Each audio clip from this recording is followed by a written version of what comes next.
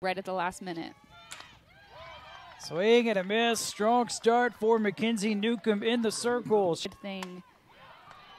Here's MK Tedder, drives one in the gap. It's off the wall in right center field. Sarah Squilacci is going to score all the way from second on the RBI double. Worked for you and what didn't, and then you can hit the ball and hit it hard.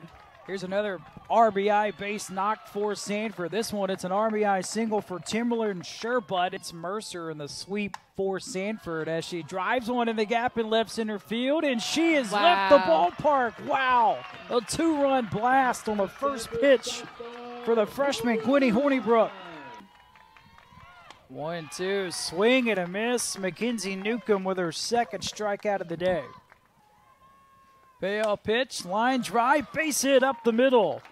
Amanda Briskin will get waved home. The throw by Wells. It is not in time. It's another RBI base hit for MK Tedder.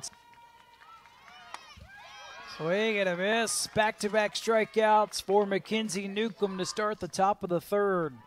Top of the order, Brooklyn Brewington. She'll roll the first pitch, first base side. Close play at first, and catching it with a bare hands, the freshman Squilacci. She snatched it out of the air with her right hand.